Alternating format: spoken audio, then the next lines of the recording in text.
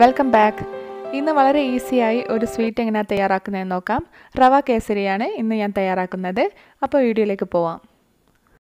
കേസരി തയ്യാറാക്കാൻ വേണ്ടിയിട്ട് ഒരു പാന് ചൂടാവാൻ വേണ്ടി വെച്ചിട്ടുണ്ട്. അത് നന്നായി ചൂടായി വന്നതിന് ശേഷം ഒരു ടീസ്പൂൺ നെയ്യ് ഒഴിച്ച് കൊടുക്കുക. അതിനുശേഷം അണ്ടിപ്പരിപ്പിട്ട് നന്നായി വറുത്തെടുക്കുക. അണ്ടിപ്പരിപ്പ് നല്ല ബ്രൗൺ കളറായി വന്നിട്ടുണ്ട്. ഇനി ഇത് നമുക്കൊരു പാത്രത്തിലേക്ക് മാറ്റാം. ഇനി ഇതേ പാനിൽ തന്നെ ഒരു ടീസ്പൂൺ നെയ്യ് ഒഴിച്ച് കൊടുക്കുകയാണ്. അതിനുശേഷം ഇതുപോലെ ഒരു കപ്പിൽ റവ അളന്ന് വെച്ചിട്ടുണ്ട്. അത് ഞാനിതിലേക്ക് ഇട്ട് കൊടുക്കുകയാണ്.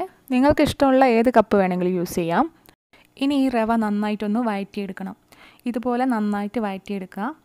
ബ്രൗൺ കളറാവാതെ സൂക്ഷിക്കുക. ഇങ്ങനെ വഴറ്റുമ്പോൾ നല്ലൊരു സ്മെല്ല് വരും. ആ ഒരു സമയമാകുമ്പോൾ നമുക്കിത് പാനിൽ നിന്നും മാറ്റാം. ഇപ്പോൾ റവ നല്ല പാകമായി വന്നിട്ടുണ്ട്. ഇനി ഞാനിതൊരു പാത്രത്തിലേക്ക് മാറ്റുകയാണ്. ഇനി ഇതേ പാനിൽ തന്നെ റവ വേവാൻ ആവശ്യമായിട്ടുള്ള വെള്ളം ഒഴിച്ചു കൊടുക്കണം. അതിനായിട്ട് ഒരു കപ്പ് റവക്ക് 3.5 കപ്പ് വെള്ളം എന്ന രീതിയിലാണ് ഒഴിച്ചു കൊടുക്കുന്നത്. ഇപ്പം ഞാനിവിടെ 3.5 കപ്പ് വെള്ളം ഒഴിച്ചു കൊടുത്തു. ഒരു നുള്ളു ഉപ്പ് ചേർത്ത് കൊടുത്തിട്ടുണ്ട്.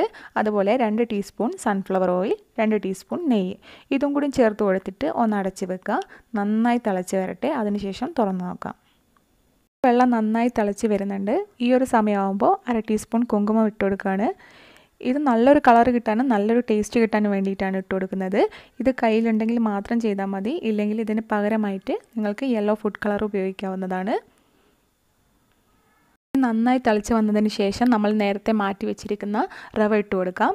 റവ ഇട്ട് കൊടുത്തതിന് ശേഷം പെട്ടെന്ന് തന്നെ മിക്സ് ചെയ്തെടുക്കുക. ഇല്ലെങ്കിൽ കട്ടായി പോവും. ഇതുപോലെ എല്ലാ ഭാഗത്തും എത്തുന്ന രീതിയിൽ നന്നായിട്ടൊന്ന് മിക്സ് ചെയ്തെടുക്കുക. ഇതിപ്പോൾ ഞാൻ നന്നായിട്ട് മിക്സ് ചെയ്യാണ്. നന്നായിട്ട് മിക്സായി കിട്ടിയിട്ടുണ്ട്. ഇപ്പോൾ നമുക്ക് കാണാം ഇതിലുള്ള വെള്ളമൊക്കെ നന്നായി വറ്റി വന്നിട്ടുണ്ട്. ഈ ഒരു സമയമാകുമ്പോൾ ഇതിലേക്ക് 2 ഏലക്കായ ചേർത്ത് കൊടുക്കുക. എന്നിട്ട് ഇതുപോലെ നന്നായിട്ടൊന്ന് മിക്സ് ചെയ്ത് കൊടുക്കുക. അതിനുശേഷം 2 മിനിറ്റ് അടച്ച് വെച്ച് ചെറിയ ഫ്ലെയിമിൽ വേവിച്ചെടുക്കുക. ഇപ്പോൾ 2 മിനിറ്റൊക്കെ കഴിഞ്ഞു. റവ നന്നായി കുക്കായി വന്നിട്ടുണ്ട്. ഇനി മധുരത്തിന് ആവശ്യമായിട്ടുള്ള പഞ്ചസാര ചേർത്ത് കൊടുക്കണം. അതിന് 1 കപ്പ് റവക്ക് 1 കപ്പ് പഞ്ചസാര എന്നുള്ള രീതിയിലാണ് ചേർത്ത് കൊടുക്കുന്നത്. ഇപ്പം ഞാനിവിടെ 1 കപ്പ് പഞ്ചസാര ചേർത്ത് കൊടുത്തിട്ടുണ്ട്. ഇനി ഇത് നന്നായി മിക്സാക്കി എടുക്കാം.